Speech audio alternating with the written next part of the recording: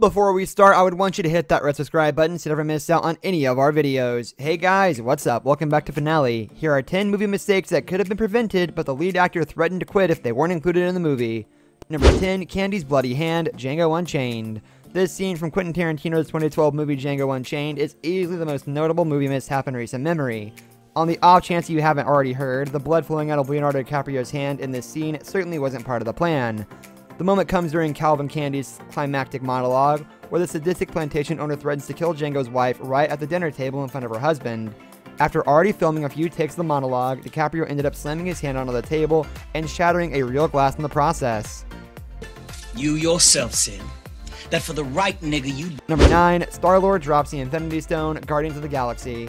Much like Robert Downey Jr. playing Iron Man or Ron Perlman playing Hellboy, Chris Pratt was born to be Star-Lord. The actor is funny, charming, and a bit of a goofball, which makes it seem as though his scene from Guardians of the Galaxy wasn't an accident at all.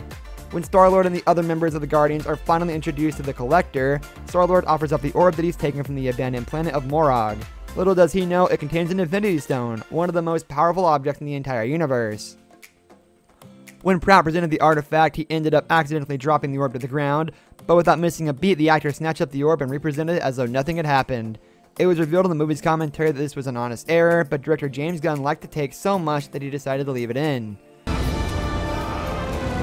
Number 8, Aragorn's Broken Foot, The Lord of the Rings, The Two. Viggo Mortensen famously became so wrapped up in his portrayal of Aragorn while filming the Lord of the Rings trilogy that he petitioned to perform many of the character's stunts. He was known for keeping his weapon with him at all times, and the film's swordmaster even called the actor the best swordsman he had ever trained.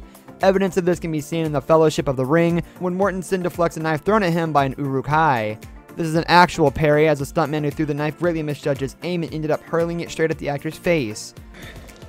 Number 7, Wesley's Knocked Unconscious, The Princess Bride. The Princess Bride is a movie that the entire family can enjoy together, and quote, endlessly at each other.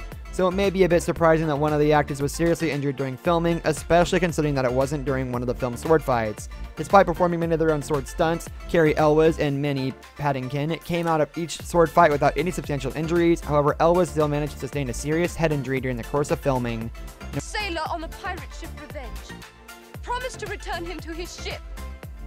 I swear it will be done. Number 6, Pris' Shattered Elbow, Blade Runner. Before the long-awaited sequel to Blade Runner 2049 hits theaters later this year, many will be taking a look back at this 1982 classic. Production on the original Blade Runner was notoriously difficult, with the studio and the director constantly battling over creative control, but there was one incident on set that everyone seemed to agree made the movie better, all at the expense of actress Daryl Hannah. Number 5, Inconsistent Dialogue, Pulp Fiction. Quentin Tarantino is a filmmaking visionary with a flair for pithy dialogue. Those who have worked on his films have said that there's no room for improvising on set, and that as far as the film is concerned, the script is a holy book and Tarantino is God himself.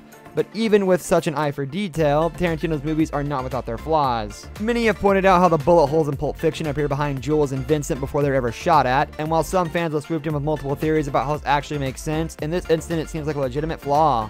Do you speak it? Yes. Then you know what I'm saying. Yes. Describe what Marcellus Wallace...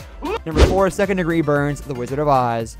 When the Wicked Witch of the West makes her grand appearance in The Wizard of Oz, she arrives out of nowhere in a plume of red smoke, which is made possible by a trapdoor on the stage floor. The effect is seamlessly done, and the creepy performance by Margaret Hamilton only makes the special effects seem all that more terrifying. However, when the character takes her leave of Munchkinland, the red smoke begins to leak out of the floor before the actress takes her place over the trapdoor. It's a brief mistake, but a mistake nonetheless. The exit is accompanied by an enormous flash of fire as the Wicked Witch seems to disappear right before our eyes. Number 3, Finster's Farts, The Usual Suspects.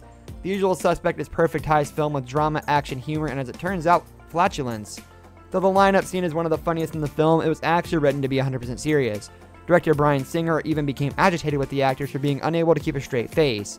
But upon rewatching the footage, he decided to recut the scene and go with a funnier version instead. In an interview, actor Kevin Pollak admitted that all the laughing came out of Benicio del Toro being unable to hold in his gas. Pollak said that the actor kept farting take after take without fail, which explains why not a single actor is able to keep it together throughout the course of the scene, especially when the character of Finster is center stage. Hand me the keys, you fucking cocksucker. This has really gotta be embarrassing. Number 2, Captain Kirk's Black Eye, Star Trek Beyond. In the Star Trek reboot trilogy, Captain Kirk and his fellow crew members aboard the Starship Enterprise find themselves in a far more fistfights than they ever did in the original series. Thus, they spend a good amount of the movies covered in bloody scrapes and purple bruises courtesy of the makeup department. However, after a fight scene gone wrong in Star Trek Beyond, Chris Pine actually got to sport a real injury for a few scenes in the movie. As it turns out, this isn't the first time that Pine was injured on set.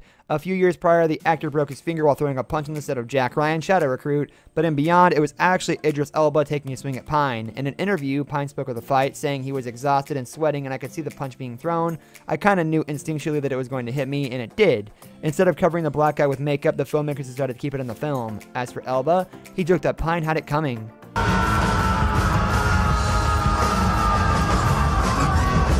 Number 1, Saul Silver's headband, Pineapple Express. When many of the actors end up doing their own stunts on a stoner action movie, a number of real-life injuries are inevitable. During the making of Pineapple Express, Seth Rogen fractured his finger during a scene, and Danny McBride's head was split open after a bong was smashed over it. But it was James Franco's injury that ended up altering his character's wardrobe for the remainder of the film. When Dale and Saul are running around the woods in the middle of the night, Franco ended up running into a tree a little too hard and could be seen screaming in agony on the forest ground. The collision required Franco to get a few stitches on his forehead. Should start going down that road. It's Yeah. just, I could talk all day about euthanasia, you know, don't get me. This brings us to the end of our video. I hope you enjoyed it. Hit like if you did, and don't forget to subscribe to our channel so you don't miss out on any of our videos in the future. Also, watch the 2 videos that are on your screen because I'm sure you'll love them. With that, I'll see you in the next video.